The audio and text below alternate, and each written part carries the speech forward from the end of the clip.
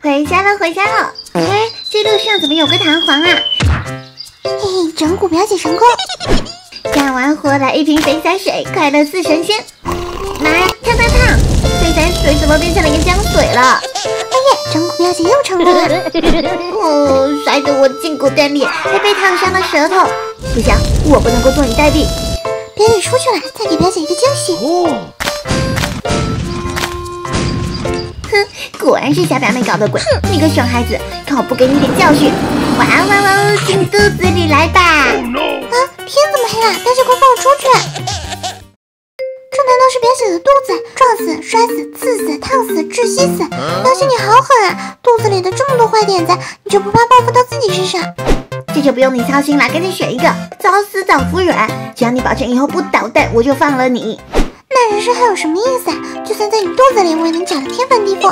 先来个窒息，我就不信花样这么多。哎，他真的被卡进墙里了，喘不上气，只能在封闭的空间静静等待重生。哼，答案肯定不在第一层，我就选个相对安全的弹簧冲撞吧。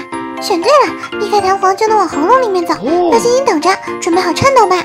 有自排的地方别忘了蹭一蹭，看吧，我就知道有东西，先拿上。小表妹怎么不说话啦？这点小场面不要慌，开始你的颤抖表演吧。喉咙里有第一次硫黄金沙，底下还有岩浆。臭表姐，你这是喉咙吗？简直是地狱！一路连跑带跳，终究没躲过狗带的命运。小表妹，你踩黑色的砖块就能够避开啦。这么多干扰，我得跑多久？还不如靠护盾冲过去。快灭火，快灭火！表姐这是要把我往死里整啊！勉勉强强算你过关，后面的更刺激哦。用小瓶子把云端收走，表姐你得多谢我帮你顺通喉咙，这后面不会是岩浆吧？问题不大，趁现在没出来，赶紧撒腿跑过去。可恶的硫黄金沙，硬生生把我吹到岩浆去。小表妹别客气，就当多泡几次岩浆澡呗。可恶，我还不信了，我跳，只要我跑得快，这点伤害算什么？哦耶，成功上来，进水池里泡一泡。什么情况？进不去。回头一看，还有发射器，又要在鬼门关前走一趟了。是海绵宝宝，能用来吸水。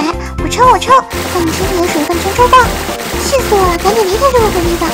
现在来到肚子，这么多门，又想玩什么把戏？抗生素可以变身安全卫士，我懂了，这样就能避免给免疫细胞消灭掉。发现病毒入侵。哎喂，别动我，我也是安全卫士呢，给你吃药丸。好险，差点就被当成病毒抓起来了，赶紧溜走。奇怪，这里一格一格的，又是什么地方呀？小表妹不错嘛，居然能够过五关斩六将的。来到我的12指肠，接下来4伏不似货，4货躲不掉啊！妈呀，惩罚陷阱！小飞机别打了，而且我投降认输。想跑没那么容易，放心吧，主人，我们替你好好教训小表妹。这里没有出口，有颜色的盒子又不能踩，肯定有障眼法。真正的出口我猜是自排后面，撞得我头疼。自排后面是墙，咦，刚刚走过的地方多了个洞，误打误撞发现出口。表姐这障眼法妙啊！算你厉害，小表妹。不过最后的关卡伤害不高，但是侮辱性极强。表姐这笑声，我跳，这里竟然嘲笑我一点。不过是让我急着奥利给出去吧，我宁死不屈。